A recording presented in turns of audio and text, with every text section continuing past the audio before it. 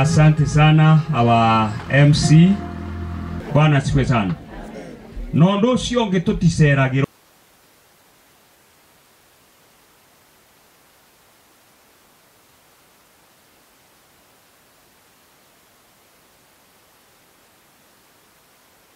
ite hau tuheto ndagika 5. Riu ngwenda kuga atiriri mwarimu.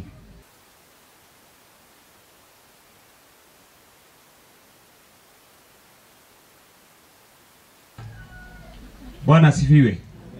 Nikiwonaga kwe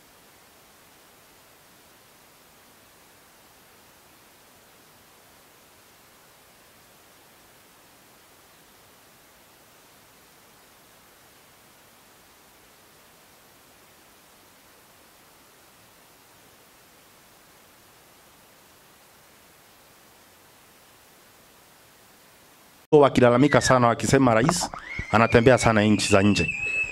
Lakini hata Uswahili usema mugagana upwa hadi wali mkavu. Na kwa hivyo tunamwambia aende. Bora tu akienda tuone nini anatuletea. Kwa sababu ningesema hapo mbeleni sikusema safari hazikuweko.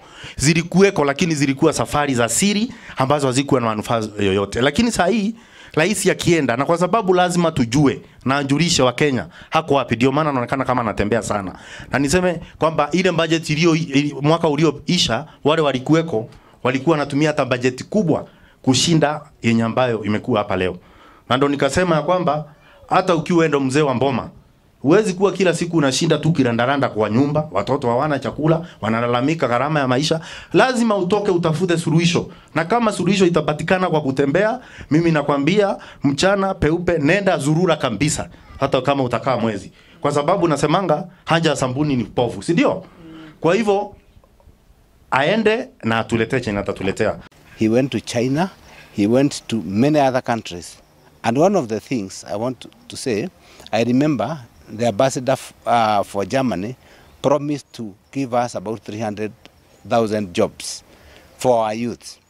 The other thing, I know that the president has been going out with even the deputy president to look for markets for our farmers so that we can be able to sell our tea, to sell our coffee, to sell our avocado.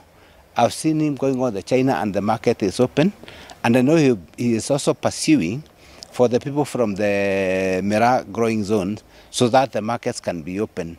Even our horticulture in Kirinyaga, he is going to start so that our farmers get value for whatever they are doing because they are putting a lot of emphasis in agriculture.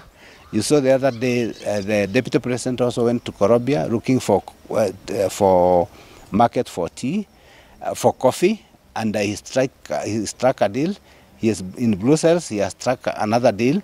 So our farmers will benefit in the long run, and our youth, because of unemployment in the country, will be benefiting. As we speak today, the exchange rate is worrying. And even if you look at the loans that were borrowed during the other dispensation, because of the exchange rate, they are unmanageable.